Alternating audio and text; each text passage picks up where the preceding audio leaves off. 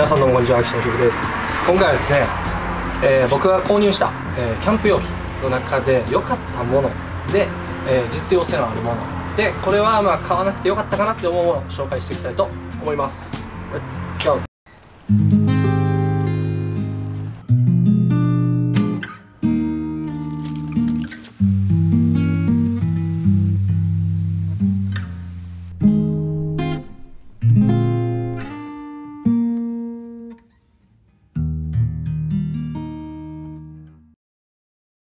はい、ということで、今回ですね、僕が紹介する、まず買ってよかったものですね。はい、まず1つ目がこちら、バンドックさんのマットですね。はい、これはお値段がね、千何百円かなんですけども、実際にコールマンだったかなのこのインフレーターマットを、ずっと使ってたんですけれども、確かに寝心地としてはすごくいいです。空気を実際にこう上で蓋をねシュッてやったら空気が勝手に入っていくって感じのものなんですけども、傘が取るんですよね。寝心地はもちろんめちゃくちゃいいんですけども、なんせねソロキャンプっていう面で言うと場所を取るっていう荷物になるっていうので、ちょっとこれ考えたいなっていうことで、一回りちっちゃくなったぐらいなんですけど、こちらのねバンドックのマット、こちらを購入しました。お値段が千数百円です。はい、こちらですね。これがオレゴニアの下に引くねマットです。このマットが、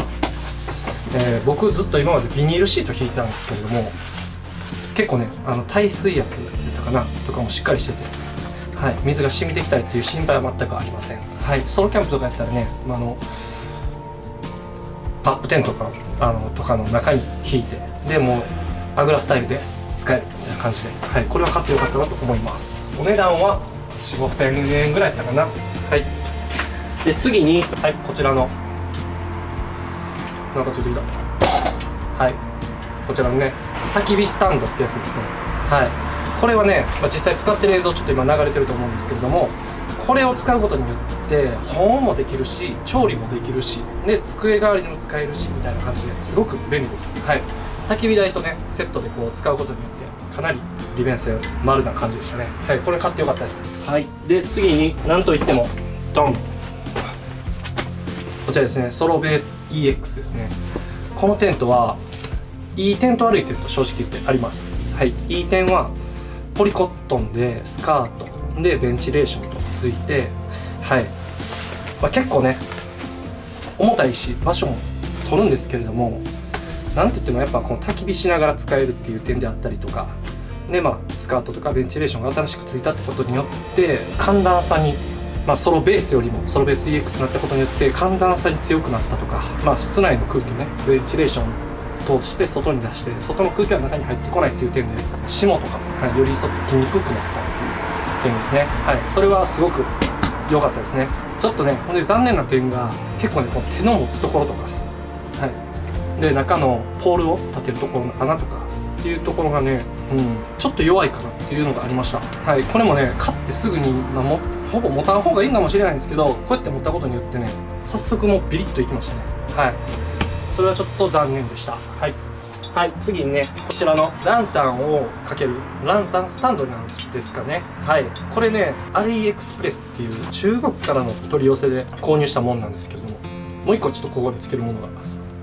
あるんですけれども、これ結構ね買ってよかったなと思いました。ただいい点は、ランタンをこっちとねこの下につける部分とこの上につける部分とでこう使えるっていう点ではいいし、すごくおしゃれです。はい、ソロのキャンプであってもちょっとねおしゃれなワイワイしたキャンプであっても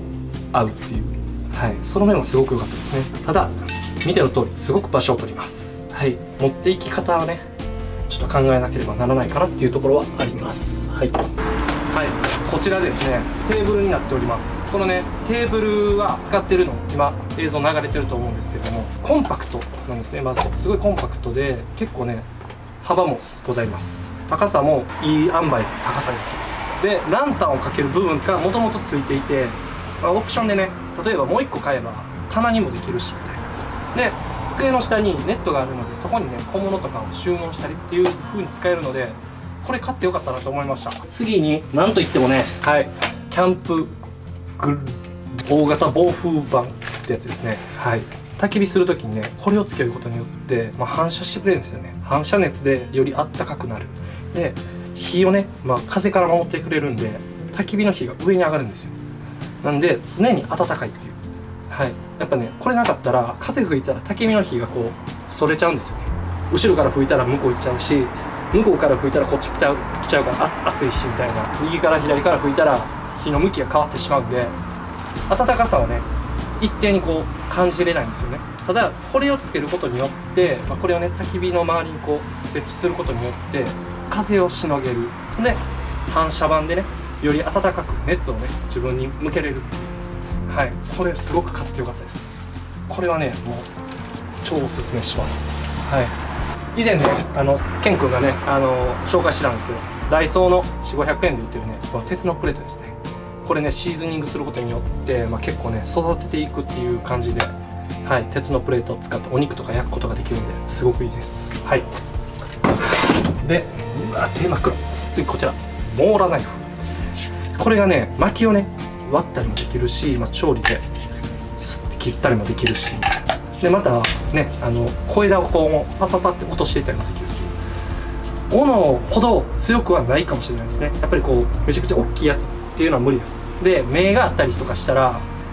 結構困難になってきます。ただ普通の薪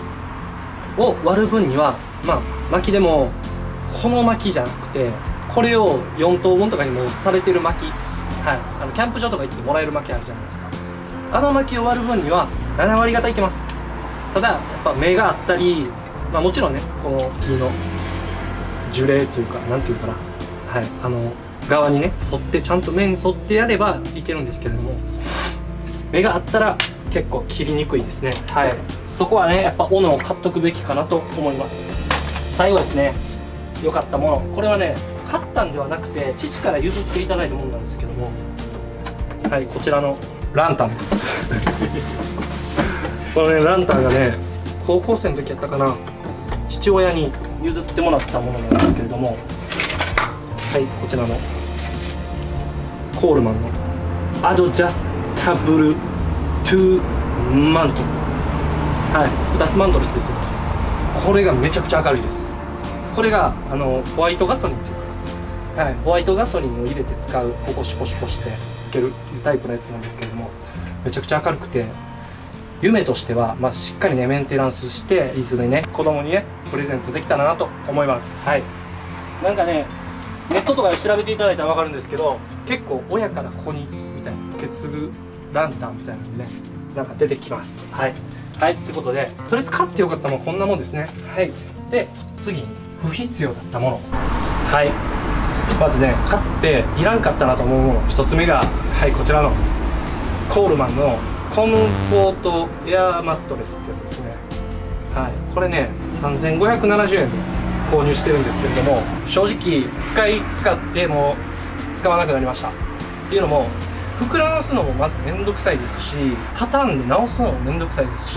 なんかあんまりね僕のスタイルには合ってないっていうのが一番いいんかな、そういう感じなんかなと思います。はい、っていうのも、ソロでは使うことはありません。で、2人とかで行ってもインフレーターマットを2つ用意してやった方が、はい、便利ですし早いし、これがねしっかり入るサイズのテントっていうのもなかなか考えもんだなと思います。はい、で、はい、こちらのね、実際に使ってる映像ちょっと流すんですけれども、この焚き火台確かに大きくてすごいね大人数で行く時は活躍するんですけれども、これもソロでやったりとかねソログルキャンとかするスタイルには大きすぎるし、持っていくのも場所取りますし、僕はあまり使いません。はい、ということでね、いらなかったものっていうのは、それぐらいなんかな。結構僕慎重派なんで、これ使うか使わないかっていうの結構ね吟味してから買う癖があるので、ということで次にね買ってよかったっていうよりもつなぎで買うならありじゃないかなっていうもんなんですけれどもね、僕の超愛用してるシュラフ寝袋なんですけど、ベアーズロックっていうねブランドの寝袋ですね。はい、これがエクストリームがマイナス15度なんで、マイナス15度の環境下でなんか15分か30分かなんか忘れたんですけど生きれるみたいな。でもそれ以上いっちゃうと寒いですよみたいな。なんでマイナス15度まで生きるものじゃなくてマイナス15度でギリギリアウトみたいな感じなんですけどね、エクストリームというのは。なんで実際はマイナス多分ね5度とか10度いかない程度までだったらいけるって感じなのかな。心地よくは0って感じです。はい、これはお値段も安い上にすごいあったかいです。はい、使っててすごいいいなって思うんですけれども、直すのがめんどくさいっていうのと、やっぱねダウンハガーとかに比べてねコンパクト性がちょっとね場所取っちゃうんですよ。で僕これのねマイナス35度の方もね使ってるんですけれども、あれあれば氷点下多分ね10度とか15度とか全然余裕で寝れるぐらいなんで、性能はめちゃくちゃいいと思います。はい、ただすごく場所を取るっていうのと直すのが大変です。はい、今ちょっと寝袋で悩んでてあんまり値段はね行きたくないっていう方はベアーズロックすごいおすすめします。はい、ということで、こんな感じで基本的に僕は良かったものっていうのをね、はい、そこのあるライトはいかがですか？こちらの、このライトが豊中に数ヶ月前にねできたキャンプ用品店があるんですけれども、そちらのキャンプ用品店で購入したライトになります。はい、これはね見た目よしで、明るさも、暗くはないんかな。ただ別に明るくもないって感じで、テント内で使うにはいいかなと思います。ただ紐なんで吊るす環境を整えてからじゃないと使えないっていうデメリットあります。お値段は3000円ぐらいだったかな。これ結構良かったですね。これもねまたお名前とか多分載ってると思うんで、そちらの方見ていただければと思います。はい、ということで今回ねいいものでいらなかったもの、利便性には優れているものっていうものを紹介させていただいたんですけれども、実際ね使うとやっぱね愛着も湧いてきますし、なんかこれはいらないみたいなのが、やっぱなくなってはくると思うんですよ。ただその中でも、特に自分の中で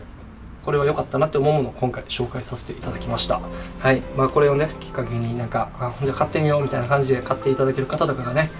いることを願っております。はい、それでは最後までご視聴いただきありがとうございました。See you!